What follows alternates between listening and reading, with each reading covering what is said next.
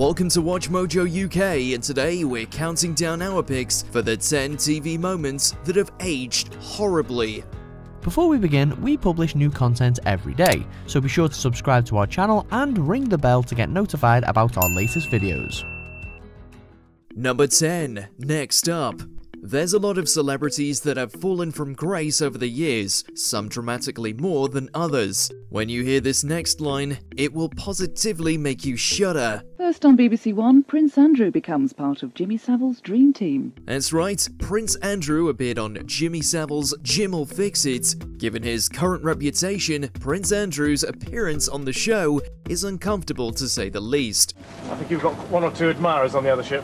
While it may have been a treat for the audience at the time, in hindsight, it's enough to make your skin crawl. You give me a clue and I can tell you every single one of the 1,500. Number 9. Guest appearance. And I'll have a packet of cheese and onion for our guest. Many have said the Bo Selector has aged badly because of its use of offensive stereotypes and blackface. However, we're going to focus on something else here, the appearance of Craig David. Lee Francis's depiction of the music star was probably the biggest draw of the show, and the actual Craig David decided to take it on the chin and appear in one episode as Craig Davis. Oh, it's Craig David. Victor, nice to meet you. What is it, Craig Davis? Yeah, how's things, man? How you been? I'm good. I thought I'd just come and congratulate you, you know. However, this did little to help the damage the parody had caused on his career. Not only did the Craig David character cause a decline in his popularity, it also affected his mental health significantly. It's definitely clear that he wouldn't have agreed to make the cameo given how he feels now. I couldn't see anything in any of the characters that in any way was kind of empowering anyone. Number 8. Many Faces. The comedic duo of Matt Lucas and David Williams have apologized profusely for their unsavory work in Little Britain, as despite being beloved by the public, there's some stuff that is quite hard to watch. But their show, Come Fly With Me, has arguably aged even worse, to the point that the BBC has practically nuked it from existence. Everything is fine. In the show, there is a constant use of blackface that was seen as excessive even by the standards of the time it aired. We got fire, but we got no coffee. The Lord in his almighty wisdom has decided to take the coffee from us. Though the show does have a passionate audience, it can be hard to defend some of the sketches against today's standards. I like him with long hair. I like him with short hair. Oh. Hank. Number 7. A not so pleasant surprise.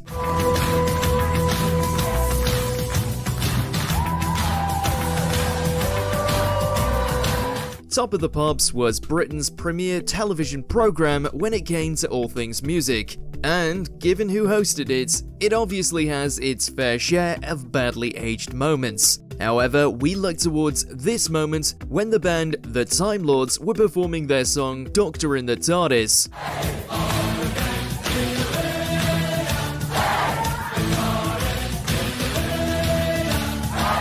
If you know who made the original, you can probably guess where this is going. In what was supposed to be a wonderful, unadvertised guest appearance, Gary Glitter emerges into the studio, asking the disturbing questions, "Do you love me?" and "Do you want to touch me?"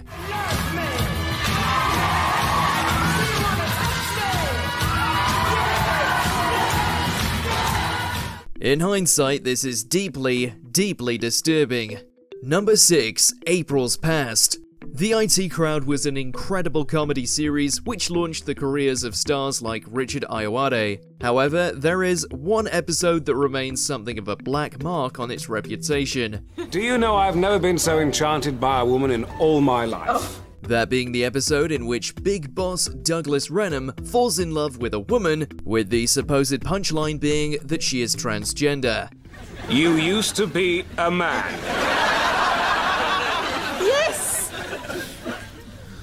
Oh, God! This leads to Renham going into a blind rage and engaging in a fight with his former lover. In recent years, series creator Graham Norton has faced a lot of controversy for his comments against the transgender community, which makes this scene appear even more hate-fueled. In contrast, Renham's actor Matt Berry labeled the episode ridiculous and dated. You bastard. Number 5. Defending Uncle Albert. Would you tell the court what happened? My uncle fell down a hole. Only Fools and Horses remains one of the greatest British television shows of all time. However, there's one moment that stands out like a sore thumb. When in court for a case between Uncle Albert and the Nag's Head Brewery, Del Boy has to take the stand to speak on Uncle's character. That's when he makes this remark. What is to call him the Jimmy Savile of Peckham? In this day and age, that would get him thrown behind bars in a matter of seconds. Obviously, this was alluding to the fact that Savile would run marathons and such for charity, but we now know that this was just a disguise for his horrific ways. That will be all, Mr. Trotter. Thank you. Number 4. Transported. Your lunch. Yeah, boy oh boy. Count Duckula is a beloved children's classic. Even so, there's some moments that really don't hold up to modern standards. In this episode, Count Duckula's castle is transported to the distant land of China. Well, we shall see. We shall see.